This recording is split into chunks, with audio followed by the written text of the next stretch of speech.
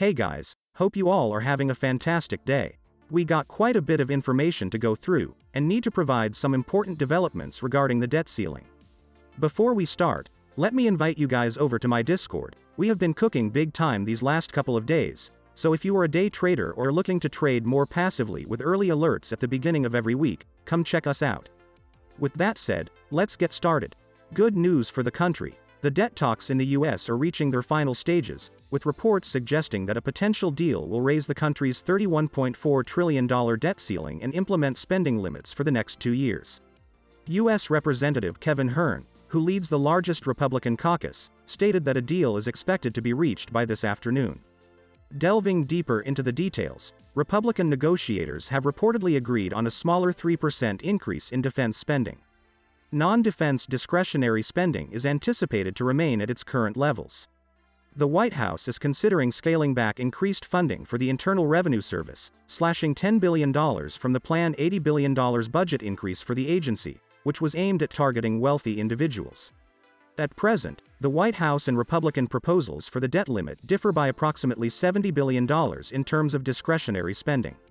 As a contingency plan, the Biden administration is exploring options based on a plan formulated after the 2011 debt ceiling deadlock. This plan involves federal agencies submitting payments to the Treasury no earlier than the day before they are due. In contrast, the current system allows payment files to be submitted well ahead of their due dates. If the Treasury lacks sufficient funds to cover a full day's worth of payments, it would likely postpone payment until it has adequate funds. The Treasury has been preparing for the possibility of delaying some payments after June 1st. Commentators from leading investing groups have expressed their views on the situation. They believe that the best outcome would be a clean debt ceiling raise without spending cuts. They argue that such a move would maintain the flow rate, potentially driving the stock market to new highs. Another contributor, James Paserno, emphasized that Treasury yields will remain a crucial real-time indicator of how the market is pricing in the risk of the debt ceiling. Currently, the consensus seems to be that a deal to avoid default is still the baseline assumption, and markets have been holding strong these past couple of days because of that perception. That's also why today, when these news came out, the stock market rallied big time. On our last video, we lightly covered potential rate hikes in the future, and I want to add to that. Picking up from where we left off, I believe if the markets are anticipating the release of the Fed minutes to signal upcoming rate cuts, they will be left disappointed. The minutes provided no indication of rate cuts, emphasizing the data-dependent approach mentioned by Powell on May 19 and highlighting the possibility of further rate hikes. For those who believed that the Fed would lower rates, it is evident from the minutes that it is not happening. Likewise, for those who thought the Fed had finished raising rates, that is also unlikely. On page 3 of the minutes, it was noted that survey responses from primary dealers and market participants showed little change in their macroeconomic outlooks compared to March, despite concerns about credit tightening.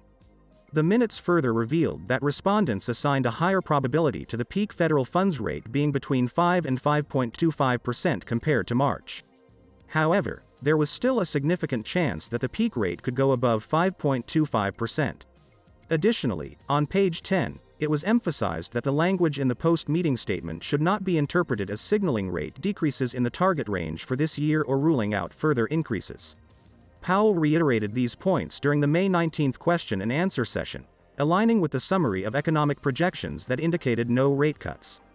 He stressed the importance of closely monitoring the data and making decisions on a meeting-by-meeting basis.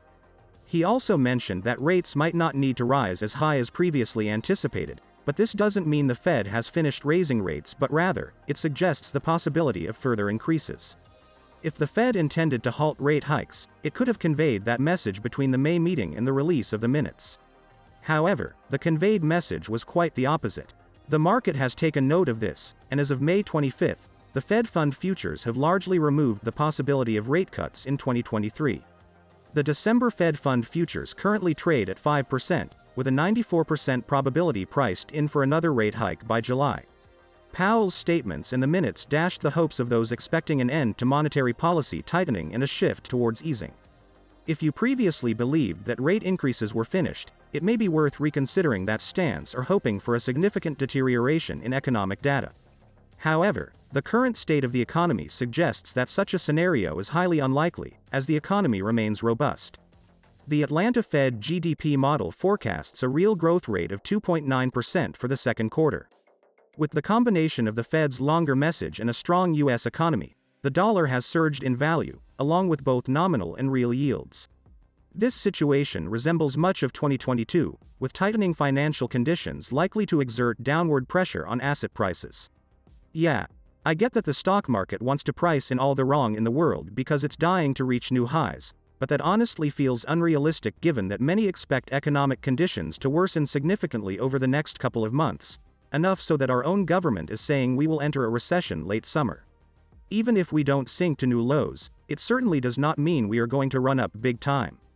As much fun as trading Nvidia might have been, even that stock is in its own bubble.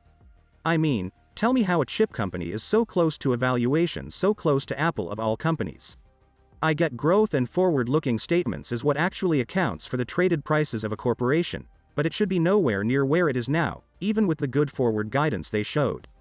That's something that has been happening a lot lately with other companies, they're reaching an all-time high already. Microsoft has enjoyed a huge market rally, especially with the whole AI thing going on. If these mega-cap corporations are already sitting at all-time highs, then what exactly is the market going to recover from? Yeah, they don't comprise the entire stock market, but they do a significant portion of it, and given they lead the way forward, it would be insane to watch them double in size further in a year or two when the financial reports don't fundamentally back that. Talking about Microsoft and international relations, China has already begun taking direct action against the United States in anticipation for the potential for an armed conflict. This news came out and went without much coverage, and it's mind-blowing that nobody really cared given China launched a preemptive attack on the US, which speaks to the sour and worsening relations the West has with them. In case you didn't know, China installed malware on systems in Guam, setting off alarms because Guam is a centerpiece of any American military response to move against Taiwan. I am going to summarize a great article by David Sanger at the New York Times. American intelligence agencies and Microsoft discovered a concerning intrusion at the same time that the FBI was analyzing equipment from the Chinese spy balloon incident in South Carolina. Mysterious computer code, installed by a Chinese government hacking group, appeared in telecommunications systems in Guam and other parts of the United States. This raised alarms because Guam plays a critical role in any potential American military response to an invasion or blockade of Taiwan. The Chinese hackers used a stealthy approach, infiltrating networks through home routers and other internet-connected consumer devices to make tracking the intrusion more challenging. The code responsible for the intrusion is known as a web shell, a malicious script that enables remote access to a server. Home routers, especially older models lacking updated software and protections, were particularly vulnerable to this attack.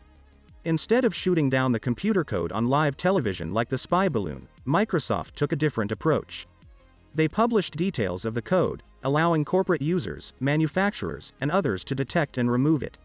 In a coordinated effort, the National Security Agency, along with agencies from Australia, Britain, New Zealand, and Canada, released a 24-page advisory referring to Microsoft's findings and issuing broader warnings about the Chinese cyber activity. Microsoft identified the hacking group as Volt Typhoon and stated that it was part of a Chinese state-sponsored effort.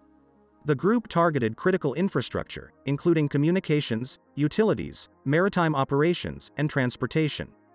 The current intrusions seemed focused on espionage, but the Chinese hackers could potentially employ the code to launch destructive attacks by bypassing firewalls. To date, there is no evidence that the Chinese group has utilized its access for offensive attacks. Unlike Russian groups, Chinese intelligence and military hackers prioritize espionage activities. The Biden administration has remained tight-lipped about the findings from the equipment recovered from the spy balloon incident. It is unclear whether this silence is aimed at preventing the Chinese government from knowing what the US has discovered or to overcome the resulting diplomatic tensions caused by the incursion.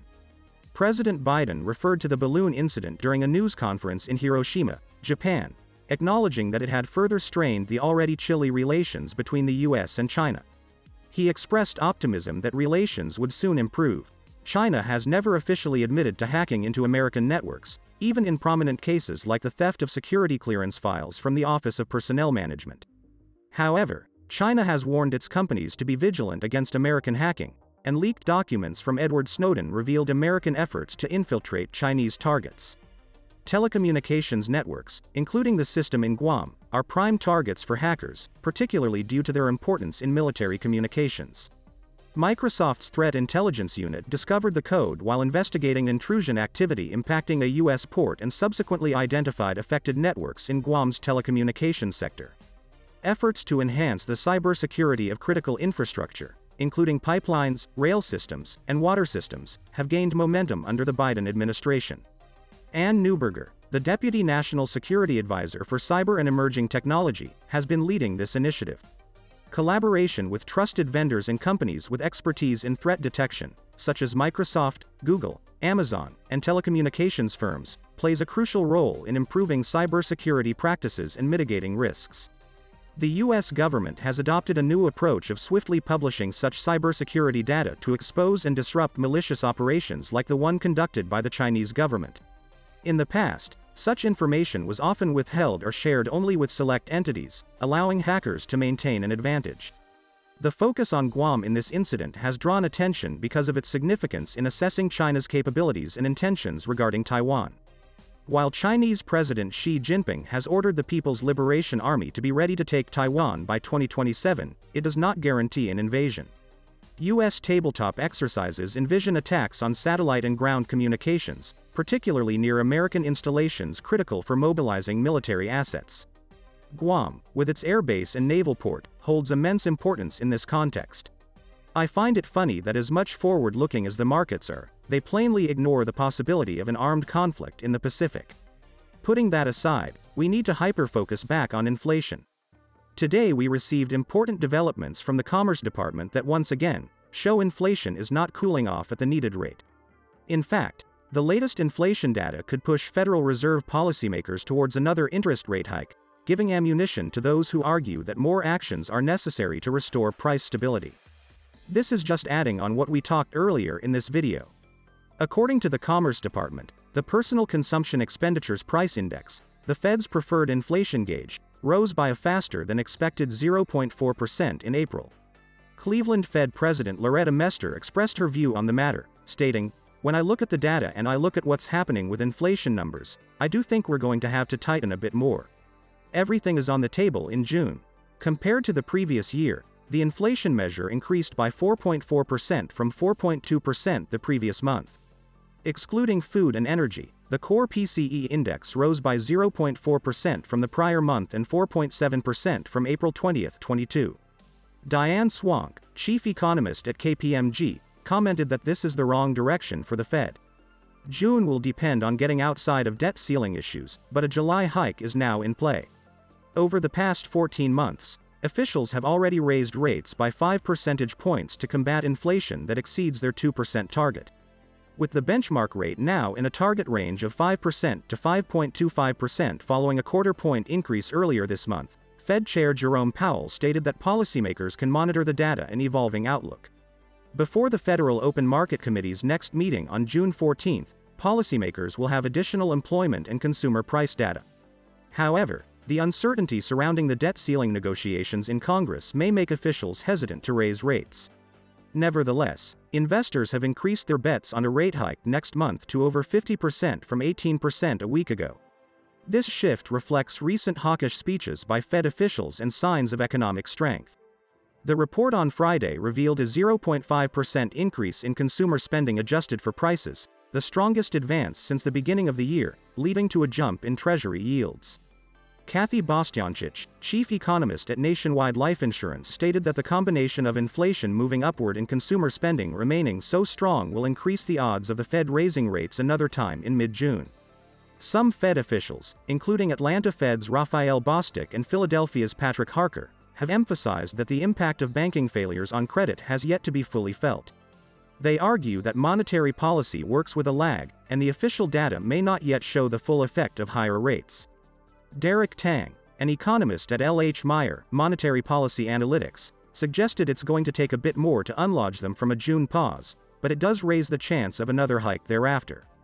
The stronger the data flow, the more likely that next hike is in July rather than September. The minutes from the May meeting revealed that policymakers were uncertain about the amount of additional policy tightening required. They weighed the slower than expected progress on inflation and the resilient labor market against the possibility of a credit crunch following recent banking turmoil. This whole inflation thing is having a huge effect on the social fabric of the nation. You guys know how in American culture, it is expected that people move out immediately after they turn 18, something that has been embraced for decades, originally starting after the fantastic economic boom of the 1950s. Well, this is not a sustainable expectation to have anymore, for reasons pretty obvious. The cost of living is too high and the stagnation of wages too slow. According to a recent analysis by the Pew Research Center, in 2021, only 68% of 25-year-olds were living independently from their parents, 22% were married, and 17% had become parents themselves. In comparison, back in 1980, a staggering 84% were living on their own, 63% were married, and 39% had started a family. The challenges faced by the millennial generation, defined as those born between 1981 and 1996, have been widely documented. Factors such as student loan debt, skyrocketing housing costs, and a turbulent economy affected by the financial crisis and other disruptions have significantly impacted the financial well-being of many young Americans. The study examined 5 key markers of adulthood: having a full-time job, achieving financial independence, living independently, getting married, and starting a family. It revealed that young women today are more likely to be financially independent, with 56% of 25-year-old women achieving financial independence in 2021 compared to 50% in 1980. In contrast, men are experiencing a decline, with only 64% achieving financial independence compared to 77% in 1980. Pew also noted that the percentage of 25-year-old women working full-time has remained steady at 61%, while men have seen a decline from 85% in 1980 to 71% in the present day. Lastly, I want to go over a huge piece by Bloomberg that denotes the breakdown of Europe's economic engine written by William Wilkes and Jana Rando. I am going to give you guys the rundown of all that was said, and it was something we actually touched on earlier about a year ago. For decades, Germany has been the economic powerhouse of Europe, steering the region through numerous crises. However, this resilience is now faltering, and it poses a grave danger for the entire continent. A combination of flawed energy policies, the decline of combustion engine cars, and a slow transition to new technologies is converging to pose the most significant threat to Germany's prosperity since reunification. Unfortunately, the current political leadership lacks the vision and capability to address the structural issues eroding the country's competitiveness. The CEO of BASF expressed concern, stating that Germany has been naive in thinking that everything is fine. Accumulating problems now lie ahead, and it remains uncertain if everyone realizes this. While Berlin has shown its ability to overcome crises in the past, the question now is whether it can pursue a sustained strategy. Unfortunately, the prospect appears remote. Chancellor Olaf's coalition government has been engaged in petty infighting over matters ranging from debt and spending to heat pumps and speed limits, diverting attention from the pressing energy challenges. The warning signs, however, are becoming increasingly difficult to ignore. Despite Scholz's reassurances earlier, data published recently revealed that the German economy has been contracting since October and has only experienced growth twice in the past 5 quarters. Economists predict that Germany's growth will lag behind the rest of the region for years to come, and the International Monetary Fund expects it to be the worst-performing G7 economy this year. Despite this, Scholz maintains an optimistic outlook. Germany finds itself ill-equipped to meet the energy demands of its industrial base, overly reliant on traditional engineering, and lacking the necessary agility to pivot towards faster-growing sectors. These structural challenges present a harsh awakening for the center of European power, which has grown accustomed to uninterrupted prosperity. To its credit, Germany has industrial giants like Volkswagen, Siemens, and Bayer, as well as thousands of smaller Mittelstand companies. Additionally, conservative spending habits have put Germany in a stronger fiscal position than its counterparts to support the necessary transformation. However, time is running out. The most urgent issue Germany faces is getting its energy transition back on track. Affordable power is essential for industrial competitiveness, yet even before the Russian gas supply issues, Germany had some of the highest electricity costs in Europe. Failure to stabilize the situation could lead to a significant exodus of manufacturers to other countries. In response to concerns, Berlin is considering implementing a cap on power prices for energy-intensive industries like chemicals until 2030, a plan that could cost taxpayers up to 30 billion euros. However, this would only provide a temporary solution and highlights Germany's desperate supply situation. With the closure of nuclear reactors and the push to phase out coal, Germany installed around 10 gigawatts of wind and solar capacity last year, only half the pace required to meet climate targets. The Scholz administration aims to connect approximately 625 million solar panels and 19,000 wind turbines by 2030, but promises to accelerate the rollout have yet to yield results. Furthermore, as demand for electricity is expected to surge due to electrification in various sectors, Germany lacks sufficient storage capacity to withstand disruptions. Germany also faces challenges in innovation. While it has a well-funded research and development system, much of the innovation is concentrated in established companies like Siemens and Volkswagen. The number of new startups in Germany is declining compared to other developed economies, partly due to excessive bureaucracy, cultural risk aversion, and limited financing options. Germany's technological edge, especially in the auto sector, is fading. While German brands like Porsche and BMW dominated the combustion engine era, the country has struggled to establish itself in the electric car market. Domestic dependency on overseas markets and raw materials, particularly China, poses a risk to Germany's wealth and social order. Two areas where Germany could expand its economy are finance and technology. The country's financial sector is fragmented, with a network of public sector savings banks controlling much of the wealth. The two largest listed banks, Deutsche Bank and Commerzbank, although on the path to recovery, are still undersized compared to their Wall Street counterparts. In technology, Germany lacks investment in digital technology, ranking poorly in fixed-line internet speeds and spending. Germany needs a long-term program to address these challenges, but the prospects appear uncertain. Chancellor Scholz's coalition government lacks a clear mandate, and political fragmentation risks intensifying as the population ages. The strains on the economy are already evident, with staffing problems causing significant output cuts for businesses. The Organization for Economic Cooperation and Development has highlighted that no major industrialized economy has faced such systematic challenges to its competitiveness and resilience from changing social, environmental, and regulatory pressures.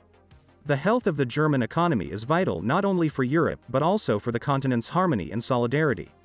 So to summarize that, Germany, which has been Europe's economic engine for decades, is facing a breakdown in its resilience, posing a danger to the entire continent. Flawed energy policies, slow adoption of new technologies, and leadership lacking in addressing structural issues threaten Germany's prosperity. The country's economy has been contracting, and economists predict lagging growth for years to come. Germany's energy transition is off track, and high electricity costs hinder industrial competitiveness. The nation's innovation power is fading, particularly in the auto sector. Germany's finance and technology sectors also face challenges. Political instability, demographic shifts, and fragmented institutions add to the concerns. Germany's economic health is crucial for Europe's overall economy and unity. The world is changing at a rapid pace, and with stick inflation not cooling off, Europe and Asia's current situation not looking stable either, I am very weary about any positive news. Lastly, I want to go over a couple of personal things. For some reason, I've been getting attacked for not covering AMC or GME daily. Guys, there's nothing significant happening daily anymore. The stocks are trading where they are, and when big news drop, I always quickly post a video. I also have other things happening in my life that require attention, and talking about GameStop and AMC takes a huge amount of time. I mean, I was devoting like 8 hours a day during 2021, and that is completely unsustainable long term, especially given there's no significant monetary compensation for it. My YouTube revenue is a laughing stock, but I will always monitor the situation and cover the more important aspects when they take place. I have not gone anywhere, I just can't devote 8 hours of my life into that anymore. Instead, I am covering the broader market and economic aspects of our life, which is honestly a bit more fun. Come join my Discord if you are interested in day trading. Thank you for watching this video through its end. I hope to see you all on the next one. To the moon.